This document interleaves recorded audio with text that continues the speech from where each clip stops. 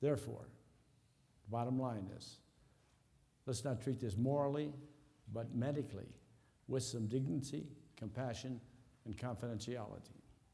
And that's how it should be approached. So there is a reference for you from Dr. Dave Lewis. He's an eminent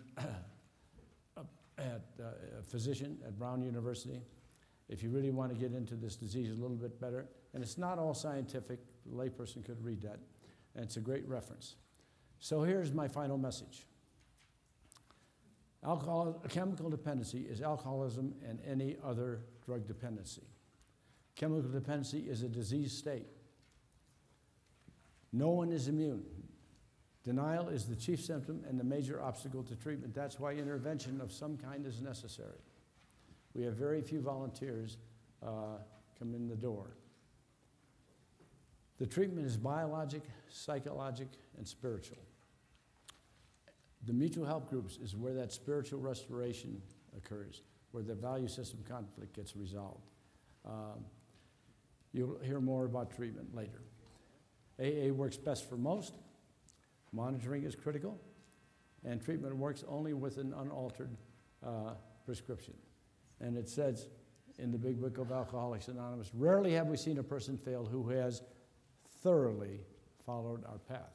Key word there being thoroughly. So if you don't alter the prescription, then treatment will work. And when I hear the word message, I'm reminded of the grade school kid who came home one day and he told his two younger brothers that he'd heard 3 new cuss words in school. His brother said, what were they? They said, damn, hell, and ass. And one of the kids said, let's try these out on Mom tomorrow at breakfast. He says, you think we should? Yeah, let's do it. So next morning at breakfast, Mom goes to the first kid and says, son, what would you like for breakfast? He says, give me some damn pancakes. She backhanded him across the street. Went to the second kid and said, what would you like? And he said, what the hell, Mom? Give me some pancakes. He went flying across the table. Went to the third one, obviously a budding alcoholic, and said, what would you like for breakfast? And he hesitated for a minute, and he said, tell you what, Mom, you can bet your ass ain't going to be pancakes. Okay? He did not get the message, okay?